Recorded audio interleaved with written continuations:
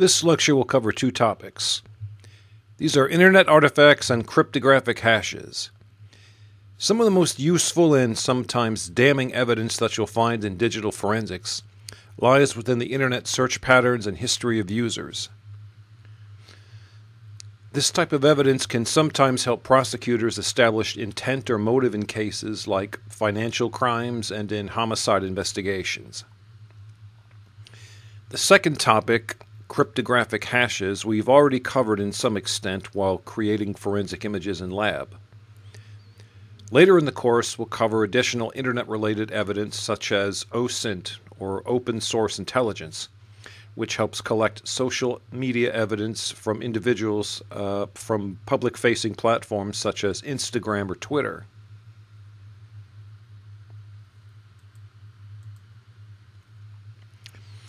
According to a survey that was taken in 2021, the 6 most popular Internet browsers were Google Chrome, Safari, which is found on Macintosh machines, Microsoft Edge, formerly known as Internet Explorer, Firefox, Samsung Internet, and Opera. Each of these platforms has their own way of tracking user-related activity. In this lecture, we'll focus on the forensic artifacts that can be found on Chrome and Firefox browsers.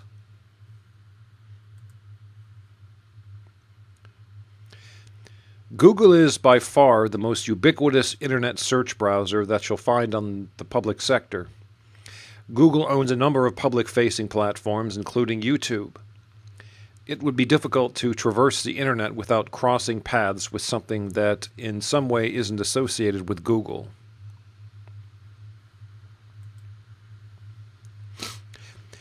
I'd like to start off this block of the lecture with a case study that involves Google and forensic analysis. Back in 2009, a Florida man received a first-degree murder conviction for killing his wife. The most damning piece of evidence in the case turned out to be information that was discovered by digital forensic investigators while examining the suspect's computer. Specifically, the evidence included several Google Internet searches, which included several keywords of interest. Among those keywords, these searches, or the keyword search information that was found, were Florida and divorce, trauma and gunshot, and lyrics from a Guns N' Roses song titled, "I Used to Love Her, But I Had to Kill Her." So what you can take away from this case study is that what you search for may come back to haunt you later.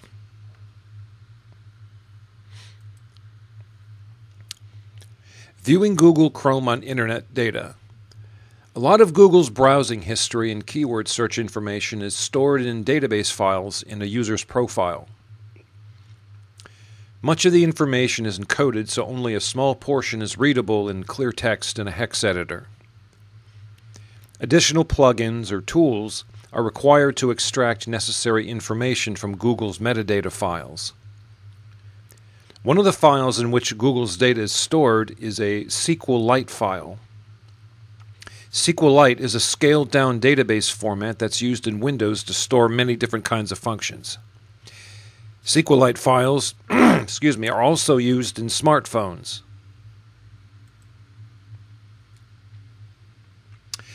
One tool that you can get for free on the Internet that will allow you to view these SQLite files is called DB Browser.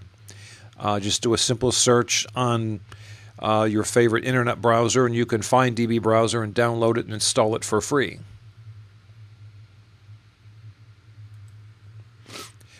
Viewing Google Chrome Internet data.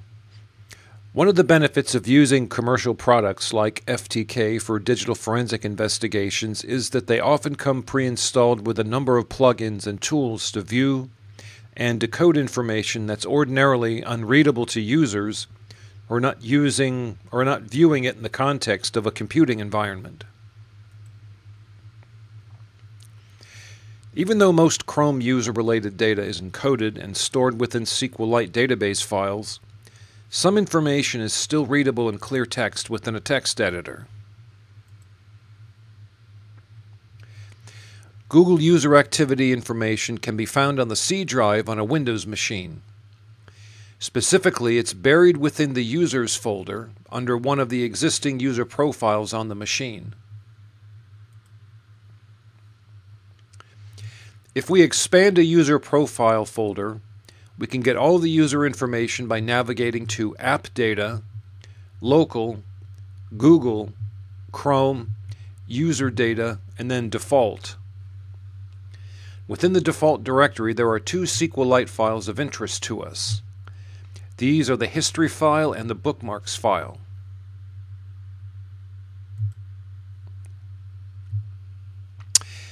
This is the master file table record for the bookmarks.sqlite file. As you can see from the MFT data, the entity is a file that is currently in use, and its size is 36,134 bytes.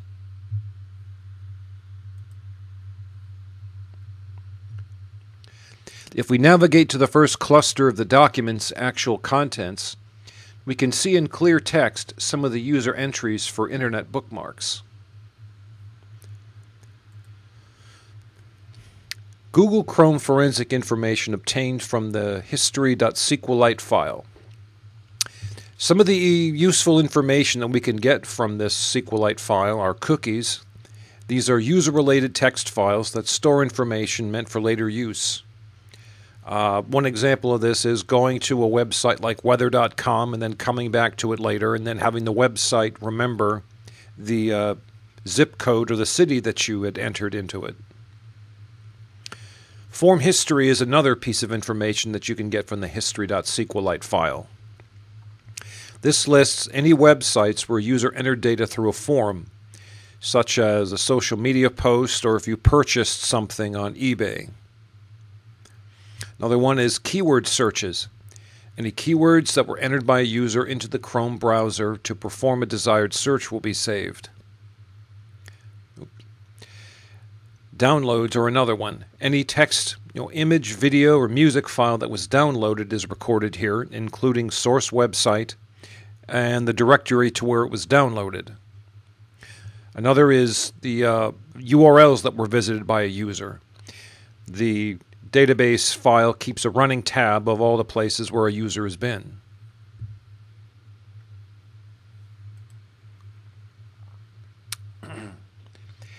Here's an example of some of the entries in the cookies table from the history.sqlite file. This is viewed using the DB browser.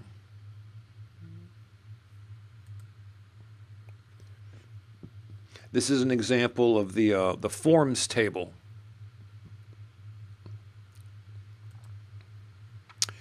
This is a list of some of the keyword search terms that were entered by the user and then stored.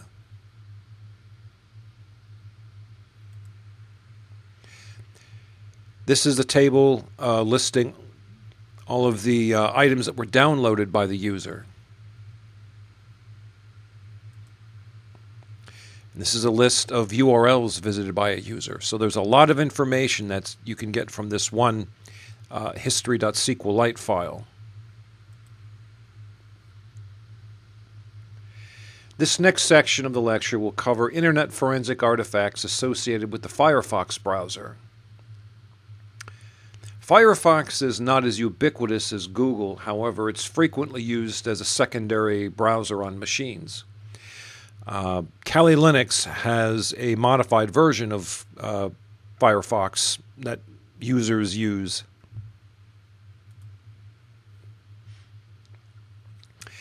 I'd like to start off this section with another relevant case study.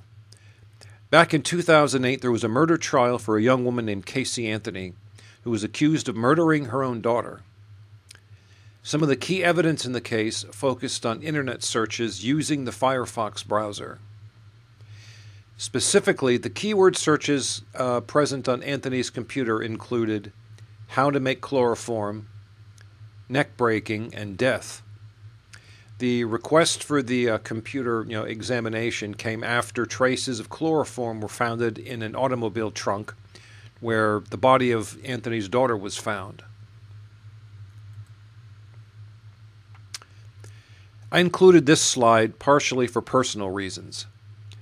As part of the Casey Anthony trial, Detective Kevin Stenger was called on to testify with regards to some of the Firefox records that were found on the prosecution as part of the prosecution's case. Detective Stenger was a digital forensic examiner for the Orange County Sheriff's Office at the time. He was also one of my instructors during my master's program at the University of Central Florida. Here's a list of some of the SQLite files that store useful Internet artifacts associated with the Firefox browser. These include places.sqlite, formhistory.sqlite, cookies.sqlite, faveicons.sqlite, and search.json.mosels4.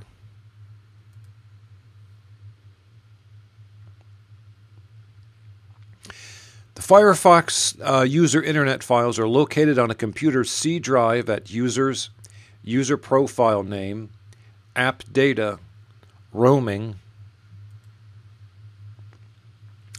Mozilla Firefox, profiles, and specific user profile.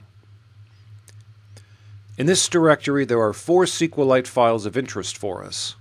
These are form history, cookies, favicons, and places.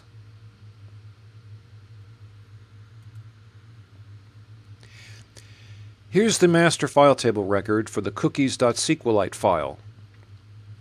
As you can see, it's a file that is currently in use by the file system. It's 524,288 bytes in size. If we jump to the starting cluster of the cookies.sqlite file, you'll see the header, which is SQLite format 3.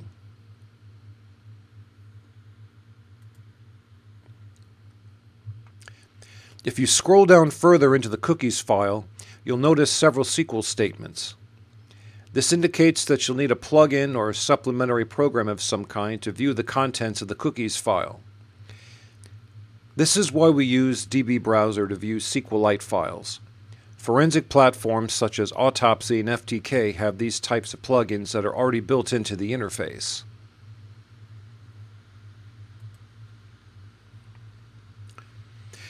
In this final section of the lecture, we'll cover cryptographic hashes. We've already covered what hashes are in previous lectures. You've also used them when you created forensic image files.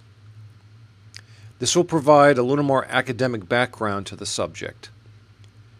There are many kinds of hashes, but we are only going to focus on the ones that we'll be dealing with as forensic investigators.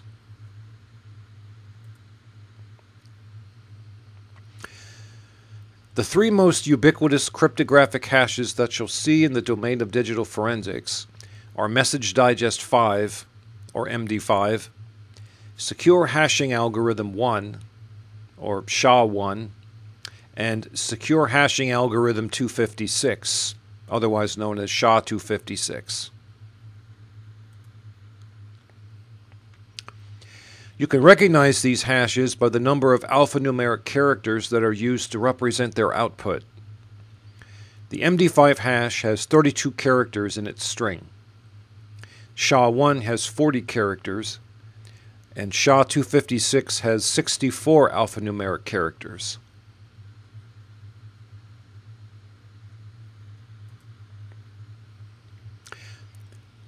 So to provide a little more context, what exactly is the difference between hashing and encryption? Well, to put it simply, encryption implies a two-way access to data. There is a mathematical key which encodes the data and then decodes it. If the same key is used to encode the data, it's known as symmetric encryption. If a different key is used for encoding and then decoding, it's known as asymmetric encryption. Hashing, on the other hand, implies a one-way encoding of data. An algorithm takes data as input and then provides an encoded output.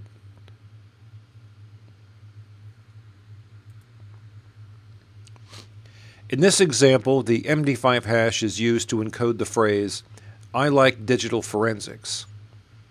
The algorithm takes the string of characters as input, then produces a 32-character encoded alphanumeric string as a result.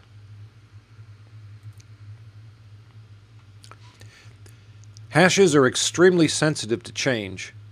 If we take our previous example, I like digital forensics, and we add an exclamation point at the end, the resulting hash is completely different.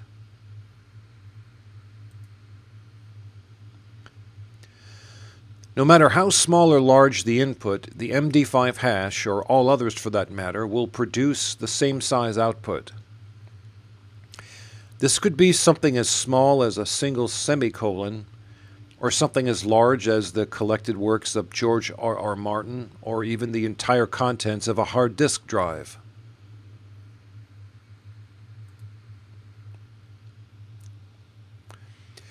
The MD5 hash is considered by some mathematicians to be broken because collisions can be produced or induced under certain circumstances. So what are collisions? Collisions occur when two different inputs result in the same 32-bit output produced by an MD5 algorithm. To be clear, the probability of a collision occurring between two different inputs is 1.47 times 10 to the negative 29th, or a very large number. And to put this into further context, according to findlaw.com, DNA evidence is considered to be 95% accurate. So it's safe to say that an MD5 hash is unique enough to serve as a signature because that's more than 95% accurate.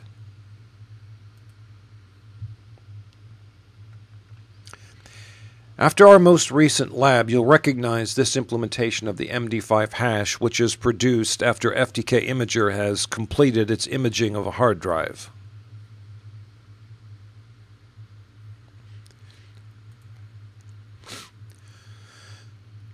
John the Ripper is a program that comes pre-installed on Kali Linux. It's frequently used in pen testing as a password cracker. It incorporates both password dictionaries as well as brute forcing of passwords.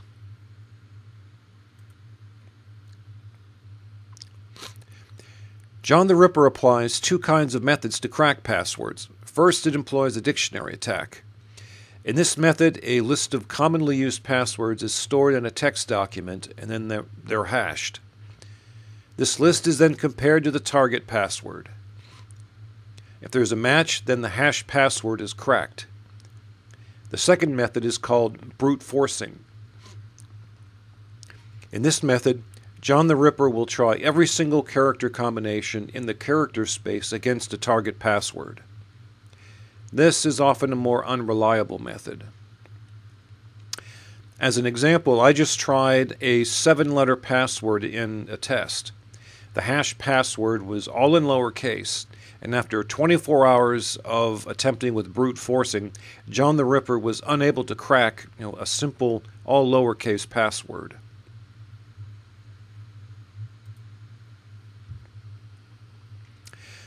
Another method of password cracking is called rainbow tables.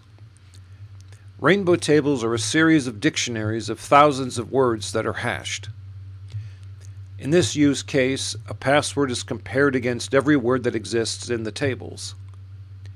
To put this into context, some rainbow tables can take up to gigabytes worth of space.